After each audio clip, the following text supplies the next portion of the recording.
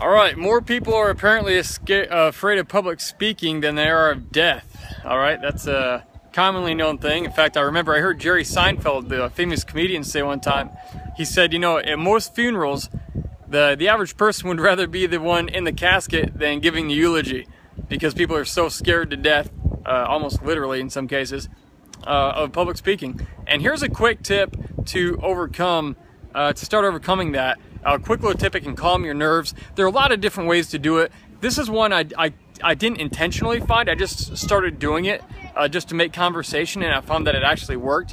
Oh, and by the way, I'm here at the park with my kids. They're running around having fun. We're gonna go home and we're gonna actually buy all this stuff to bake our own pizza tonight for dinner. Rock on. Whenever mom's out of the house, we eat ice cream and pizza for dinner. So we're gonna have a good time. But back to my point. That's called a rabbit trail, by the way, in public speaking. But if you want to get past the fear of speaking, one great way to do it is when you get to the event, unless you're a well-known face, oh, hold on real quick, bud. Unless you're really well-known and people recognize your face, most people aren't going to know who you are. And one thing you can do is just go around and start shaking hands with the audience members before you get on stage, before your presentation.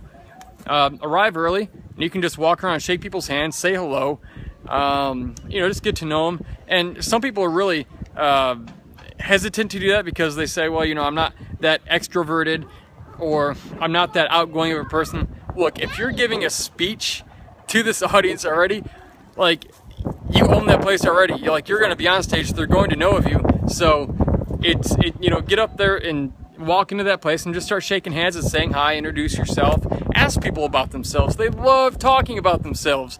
Trust me, my favorite topic is me and your favorite topic is you, all right? That's just how humans are wired, all right? What's in it for us? So, and the reason this works so well is because it's a lot easier to talk to a group of friends than it is to talk to a group of strangers who you may be tempted to think that little voice in your head is saying, these people are judging me, or maybe you see the look on their face and maybe they're just listening intently, but they're not necessarily agreeing. And or maybe they are agreeing, but you just can't tell by looking at them, especially if it's like a military audience or something. Not a whole lot of emotion to play off of and know if your message is getting through or not. And so one of the easy things to do is just to talk to people. Talk to people, shake their hands. Because again, it's easier to talk to somebody you've already sort of met, they're already kind of a friend, than a bunch of complete strangers. And believe it or not, it's a lot easier. And you can even when you're talking, you might even see some of those people in the audience, and you can look at them, and a lot of times if they got to know you and like you for a minute before the talk, then it's a lot easier. You might actually see them smiling or nodding their head and engaging with you from the platform, and that actually helps you to know that there's a difference being made. And that's my son Blake in the background. Hey Blake, what's your shirt say? Ladies man. You know, funny thing, last time we were at this park and he wore that shirt, a little girl about his age ran past him and he said, hey, and she stopped and looked at him and he said, hey, you're cute. And I said, man, you are the ladies man, because I never had the guts to say that to a girl when I was his age. Blake's my boy. So can I take my shoes off? I'll leave them on for now. What? They took yours off. Oh well.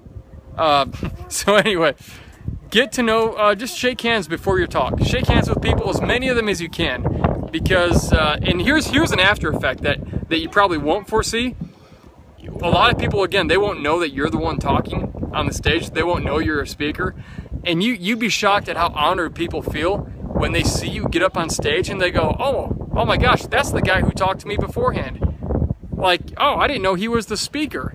And they feel so honored that the person who was getting up on stage to speak took the time to talk to him for at least a minute or two before the talk. And I can't tell you how many times I've done this, and I get off stage and people come up and they say exactly that. They say, wow, I had no idea you were the speaker. Now I'm humbled by that. I mean, I'm just average like everybody else. But people see you in this higher light sometimes. They're tempted to, or sometimes they do, if you're on stage speaking. So the fact that you took time out of your day, even if it's a minute or two, to say hi to them, people honor that and they respect that so much and they appreciate it. And that's where a lot of real, genuine, authentic impact comes in through your message. It isn't through necessarily what you said, but just by virtue of the fact that you took the time to say hi to them, even if they didn't know you were the speaker. then they respect it so much more. Okay, go for it. It's about 100 degrees out here. My daughter's getting a drink of water. There she goes. Where's she? There she is. Sheila says, hey Brian, I love that tip. I always take a few minutes to get to know the people I cook for before dinner. It makes me less nervous. Exactly. Sheila is in, she's part of Use Your Story. Her and her husband both are in my Use Your Story online mentoring program.